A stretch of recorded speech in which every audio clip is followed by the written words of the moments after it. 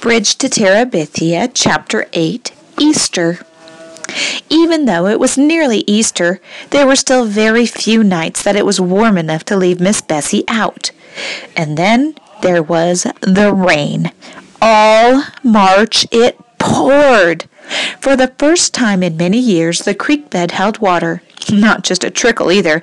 Enough so that when they swung across, it was a little scary looking down at the rushing water below.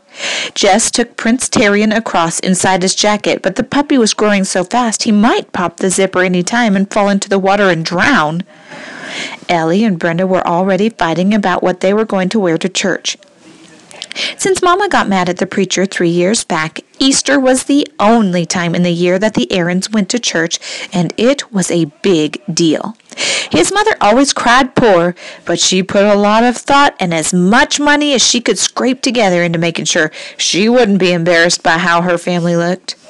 But the day before she planned to take them all over to Millsburg Plaza for new clothes, his dad came home from Washington early. He'd been laid off. No new clothes this year. A wail went up from Ellie and Brenda like two sirens going to a fire. "You can't make me go to church," Brenda said. "I ain't got nothing to wear and you know it." "Just 'cause you're too fat," Maybelle muttered. "Did you hear what she said? Mama, I'm going to kill that kid." "Brenda, will you shut your mouth?" his mother said sharply, then more wearily. "We got a lot more than Easter clothes to worry about." His dad got up noisily and poured himself a cup of black coffee from the pot on the back of the stove. "Why can't we charge some things?" Ellie said in her wheedling voice. Brenda burst in. "Do you know what some people do? They charge something and wear it and then take it back and say it didn't fit or something. The stores don't give them no trouble." Her father turned in a kind of roar. "I never heard such a fool thing in my life. Didn't you hear your mother tell you to shut your mouth, girl?" Brenda stopped talking, but she popped her gum as loudly as she could just to prove she wasn't going to be put down.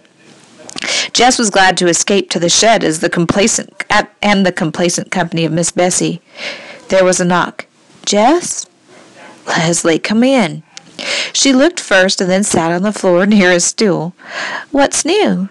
"Lord, don't ask." He tugged the teats rhythmically and listened to the blink, blink, blink in the bottom of the pail.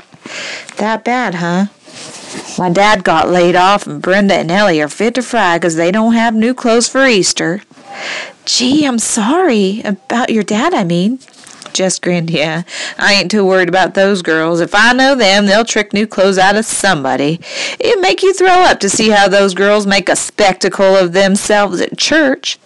"I never knew you went to church." "Just Easter." He concentrated on the warm udders. "I guess you think that's dumb or something." She didn't answer for a minute. "I was thinking I'd like to go." He stopped milking. "I don't understand you sometimes, Leslie." "Well, I've never been to a church before. It would be an experience for me." He went back to work.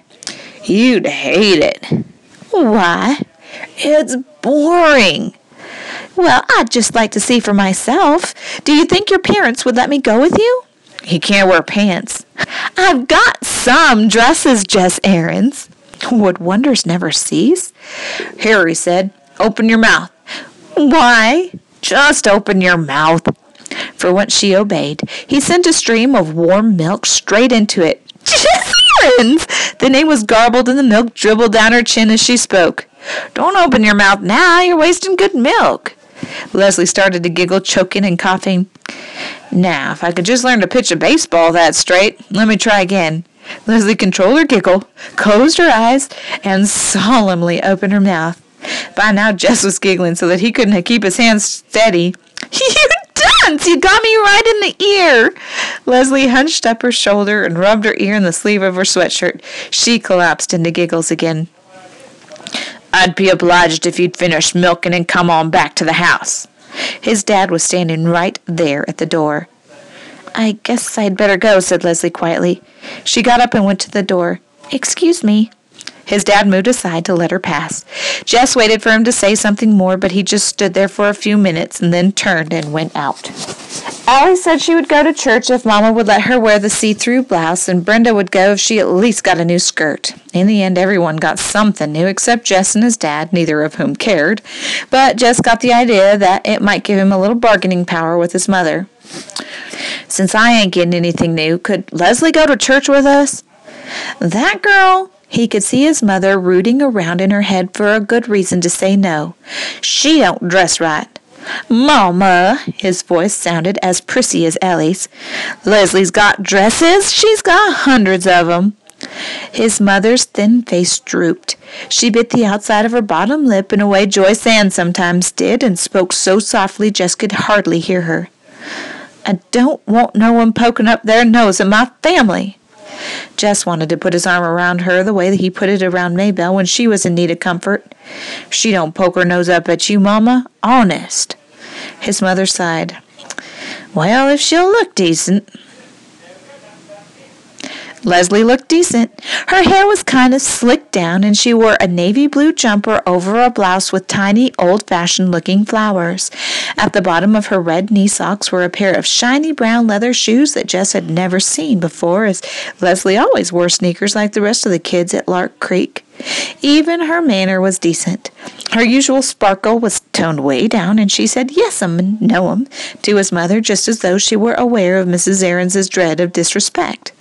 Jess knew how hard Leslie must be trying, for Leslie didn't say ma'am naturally. In comparison to Leslie, Brenda and Ellie looked like a pair of peacocks and with fake tail feathers. They both insisted on riding in the front of the pickup with their parents, which was some kind of a squeeze with Brenda's shape to consider. Jess and Leslie and the little girls had climbed happily into the back and sat down on the old sacks his dad had put against the cab. The sun wasn't exactly shining, but it was the first day in so long that the rain wasn't actually coming down that they sang, "Oh Lord, what a morning!" "Ah, lovely meadows," and "Sing, sing a song" that Miss Edmonds had taught them, and even Jingle Bells for Joyce Ann. The wind carried their voices away from them. It made the music seem mysterious, which filled Jess with a feeling of power over the hills rolling out from behind the truck. The ride was much too short, especially for Joyce Ann, who began to cry because the arrival interrupted the first verse of Santa Claus is Coming to Town, which, after Jingle Bells, was her favorite song. Jess tickled her to get her giggling again, so that when the four of them clambered out of the tailgate, they were flushed-faced and happy once more.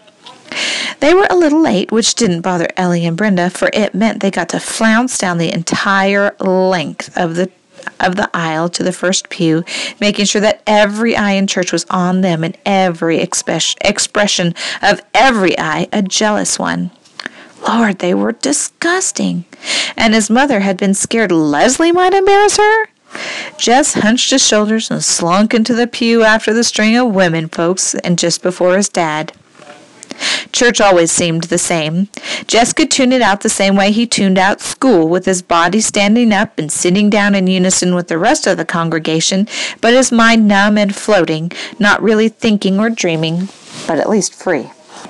Once or twice he was aware of being on his feet with the loud, not really tuneful singing all around him.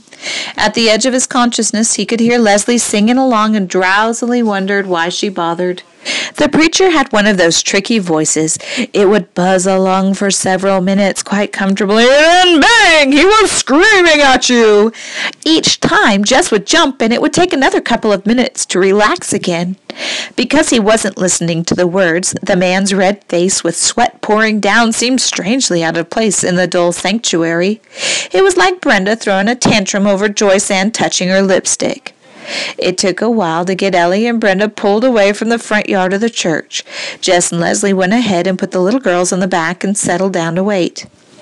"Gee, I'm really glad I came." Jess turned to Leslie in unbelief. "It was better than a movie." "You're kidding." "No, I'm not." And she wasn't. He could tell by her face. "That whole Jesus thing is really interesting, isn't it?" "What do you mean?" "All those people wanting to kill him when he hadn't done anything to hurt them." She hesitated. "It's really kind of a beautiful story, like Abraham Lincoln or Socrates or Aslan." It ain't beautiful, Maybelle broke in. It's scary. Now it holes right through somebody's hand. Maybelle's right. Jess reached down into the deepest pit of his mind. It's because we're all vile sinners God made Jesus die. Do you think that's true? He was shocked. It's in the Bible, Leslie. She looked at him as if she were going to argue, then seemed to change her mind. It's crazy, isn't it? She shook her head. You have to believe it, but you hate it. I don't have to believe it, and I think it's beautiful. She shook her head again. It's crazy. Maybelle had her eyes all squinched as though Leslie was some strange creature in a zoo. You gotta believe the Bible, Leslie! Why? It was a genuine question. Leslie wasn't being smarty. 'Cause if you don't believe the Bible, Maybelle's eyes were huge, God'll damn you to hell when you die. Where'd she ever hear a thing like that? Leslie turned on Jess as though she were about to accuse him of some wrong he had committed against his sister. He felt hot and caught by her voice and words. He dropped his gaze to the gunny sack and began to fiddle with the raveled edge. That's right, ain't it, Jess? Maybelle's shrill voice demanded. Don't goddamn you to hell if you don't believe the Bible.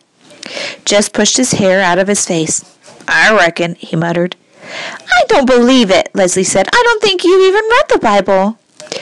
I read most of it, Jess said, still fingering the sack. It's about the only book we got around our place. He looked up at Leslie and half grinned. She smiled. Okay, she said, but I still don't think God goes around damning people to hell. They smiled at each other and tried to ignore Maybelle's anxious little voice. But Leslie, she insisted, what if you die? What's going to happen if you die?